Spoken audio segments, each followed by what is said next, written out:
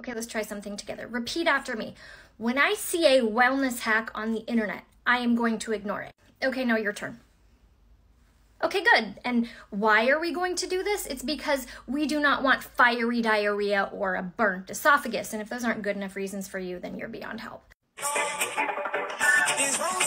Okay, so let's talk about some true things and some not true things. Now, it's absolutely true that there is some good research showing that there are some bioactive compounds that can temporarily increase someone's resting metabolic rate.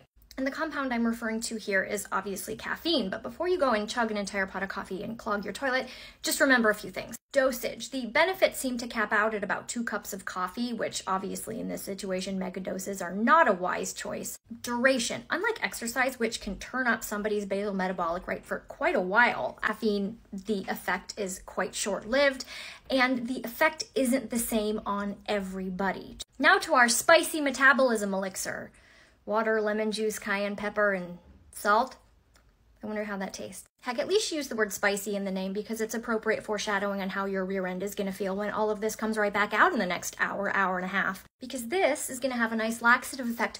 Also, why is the wellness industry so focused on telling people to eat or drink things that are going to make them poop their pants? And diarrhea due to consuming detox products is not good for you either. It can lead to dehydration, electrolyte loss, and a temporary drop on the scale due to consuming these products is not real weight loss. Okay. Let's talk about cayenne pepper or capsaicin for a hot second. So is there any legitimacy into the capsaicin, cayenne pepper helping people lose weight?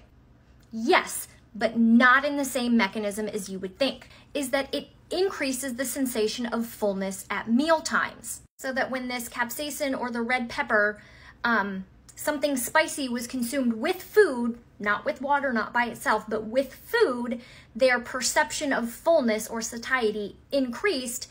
Therefore, they consumed less calories at the meal, leading to negative energy balance. So it's very important to contrast the difference between that research study and this beverage.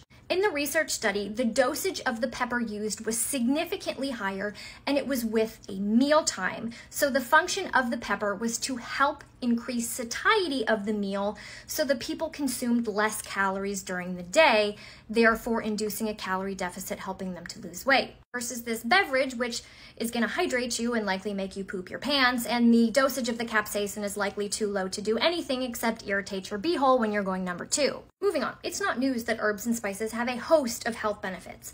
And for some people, a little bit of spice can actually help with digestion. Unless you're someone with IBS or GERD, then we're just going to put it on the back burner. And you know how sometimes too much of a good thing can be a bad thing? And remember when I mentioned a burnt esophagus? And we're back to not listening to influencer trends again. Another influencer told her 500,000 followers for a constipation hack to cover oranges in cinnamon and cayenne pepper. Capsaicin can increase the rate of digestion. Small amounts, this may be beneficial. Large amounts, combine that with the fact that it's a GI irritant, and this poor woman burned her esophagus in the process. So what have we learned today? Spices are great on food and can have health benefits.